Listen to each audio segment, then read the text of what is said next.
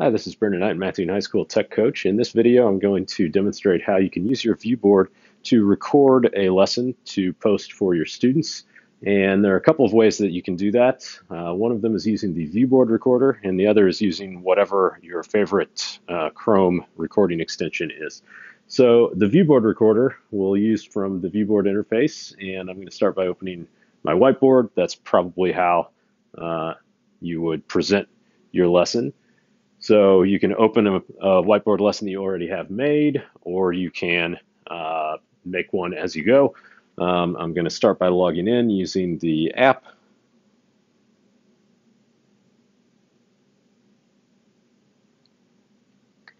So once I'm logged in and I have my whiteboard ready to go, however I want to start my lesson, I'm going to either, I can launch the recorder either from this menu option, and the little video camera is the one I want, or you can also actually access this from anywhere in the ViewBoard interface by clicking your menu, your side menu, and clicking this little camera icon.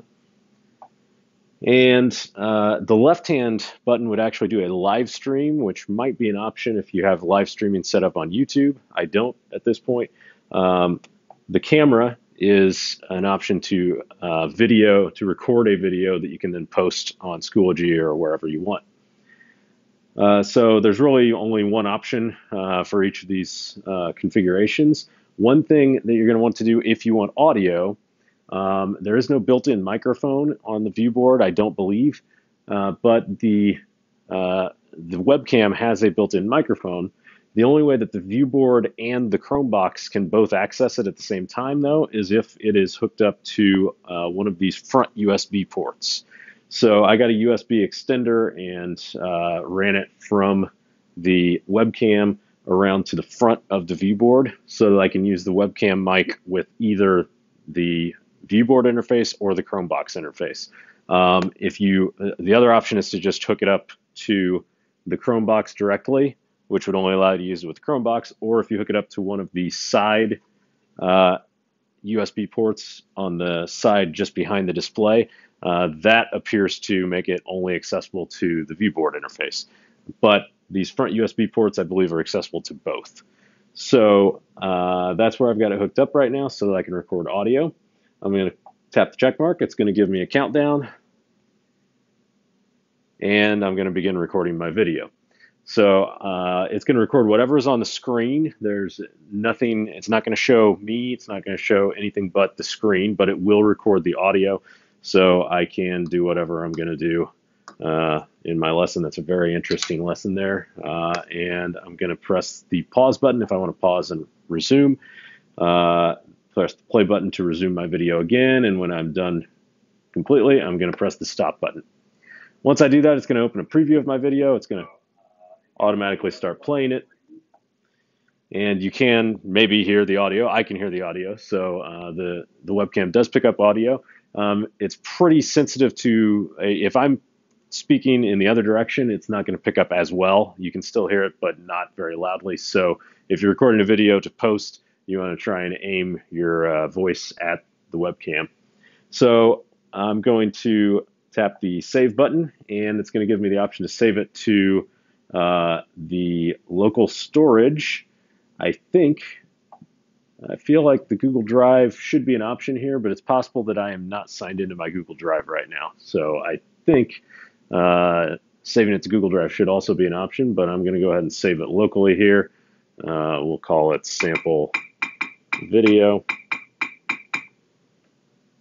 Actually, we'll call it sample B video because I can't type. There we go. And I guess I'll save it in, I'm just going to save it in the root folder. So it tells me the file is saved. And if I want to post that to Schoology, for instance, I should be able to do that by opening one of my browsers, either Chromium or the browser, and going to Schoology. And I should probably type in mattoon.schoology.com.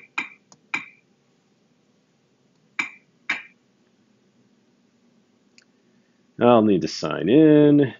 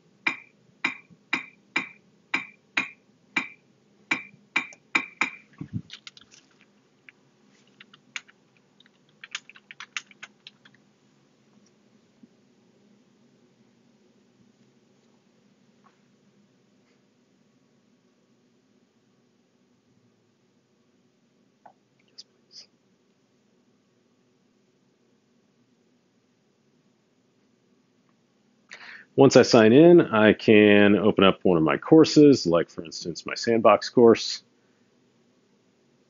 and I'll add materials, and I'm going to have to upload this as a file since I did not save it to my Google Drive. If I had saved it to Google Drive, I could import from resources.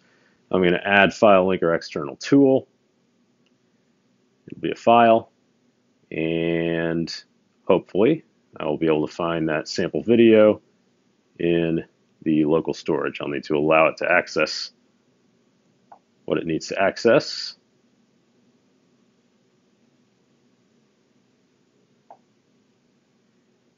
Access the folders, and there's my sample video. So I'll select that, tap OK. It's going to upload that, and I'll add it. So now my class should be able to access that video. Another option, and maybe one that you're probably more familiar with, is to simply use the Chromebox interface to record. So I can do that by accessing the Chrome interface using the side menu, this bottom separate menu to change my input to HDMI 1. Looks like my Chromebox has gone to sleep, so it's not showing any input, but it will once I wake up the Chromebox by pressing the power button or pressing one of the keys on my keyboard.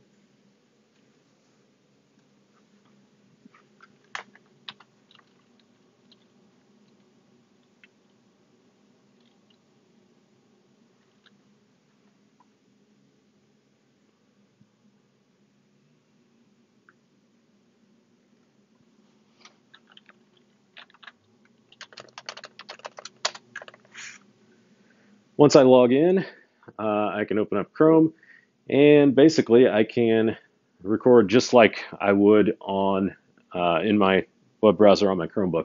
So you can use whatever your favorite recording tool is. I use Vidyard a lot. You could use Screencastify.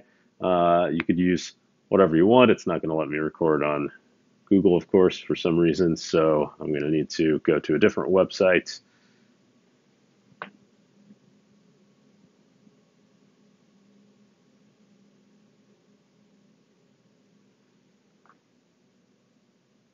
In fact, so I could launch my ViewBoard, or I could launch Miro or whatever, Google Slides, whatever interface I want to use in my video.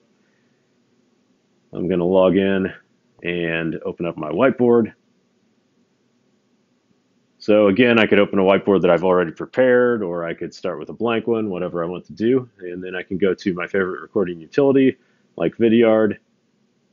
And the first time you do this, you'll have to give it access to your webcam and the webcam microphone, and then you can see that those are selected.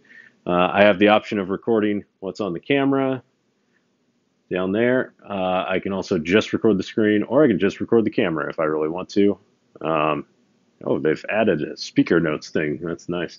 So whatever option I want, I'll select that. I'll start recording and go from there. I have to give it access to record whatever I want it to record. Could be the screen, or I can just go with a single window or tab. I'm going to record the whole screen. It's going to give me a countdown. Looks pretty familiar, and it's going to start recording.